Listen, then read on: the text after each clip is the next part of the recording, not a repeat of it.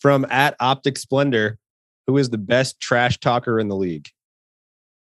Well, the best trash talker in the league. I think you're a subscriber to this podcast. I hope I hope you're a weekly listener.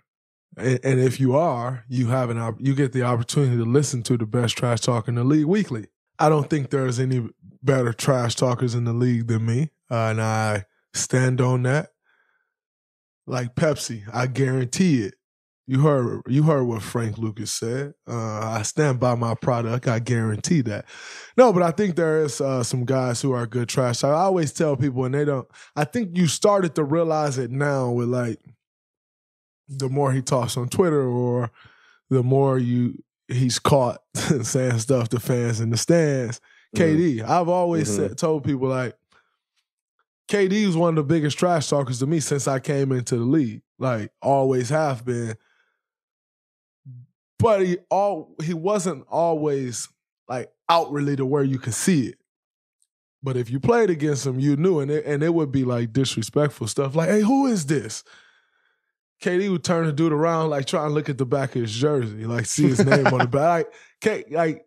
Like K would say stuff to people, and you like, yo, you Kevin Durant. Like, there's not really much I can say back. Like, right. What are you going to say back to Kevin Durant? I always had something to say, and I probably said something first, knowing me. But KD was one of the biggest, and KD got like these one-liners, like, oh, he drunk at the bar. Like K hit somebody with a cross. Hey, he drunk at the bar. You know, like. That's a good one. Like, K got one-liners for days. Like, I play dominoes a lot. E40 got crazy one-liners. Gary Payton got crazy one-liners. Like, KD got one-liners for days. And so I think if I'm not going with myself, I would have to say KD for sure. It reminds me of the way you're describing it, kind of like Larry Birdish, where it's just like he's always like, "Who is guarding me? Like, what? Like, who is this that you're sending at me? You know, who are you?" And again, what were you going to say to Larry Bird? Like, "Oh, you're not nice." Like some dudes talking, you like, "Bro, you trash." Like, why are you talking to me? Like, but like Kevin Durant talking, like, what are you going to say? Like, bro, you can't dribble. Like, you can't shoot. Like, you can't check. Like, what are you going to say? You got to be real creative. And so for me, you know what I'm saying, I can create now. Like, and so I can go there with him. But like Larry Bird, like what are most people going to say? Like, if you're not witty enough to just come up with comebacks like that ain't got nothing to do with, oh, bro, you suck, or like, or you can't do this, or you can't, like, if you ain't witty enough to come back with to have comebacks that's not like those things, then you screwed. And so I think that's definitely a good comparison. For what I know of Bird, right? Like, I never played against Bird. For what I've heard, what I've seen, I think it's a pretty good comparison. And obviously, two great basketball players. Yes, sir. Next one from at Jake Vias Mingo. Who is your favorite player to guard? My favorite player to guard. My favorite player to guard is also KD. And the reason my favorite player to guard is, I think for me, that's the toughest challenge. Is like, what can I do to make it hard on Kevin Durant? He sees right over the top of me. He's 7 feet.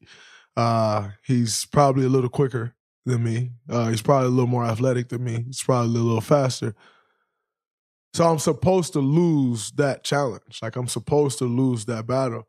What can I do to change that outcome? Can I take on that challenge that we all fail at? Can I be successful in taking on that challenge? Like, I think for me, guarding the best and taking on that challenge of the best scorer to do it, like, that's fun. Like, I enjoy that. And more importantly, I get better guarding him, because if I can do some things against him, like, that opens up some things for me to be able to do against anybody, you know? And so I think you always want to play the best, and you like always want to like take on that challenge of the best. And I think Kevin Durant is the greatest scorer we've ever seen. To have the opportunity to guard that guy is incredible. And so I'd have to say that's my favorite guard, because how often do you get to say I guarded the best or I went head to head with the best at said thing. Like, you don't get to say that often. So, you know, I've had times where, like, I played good defense on him. I've also had a time where he put 54 up on him. Like it just is what it is. But I enjoy the challenge because it doesn't get any better than that when you talking about scoring the basketball.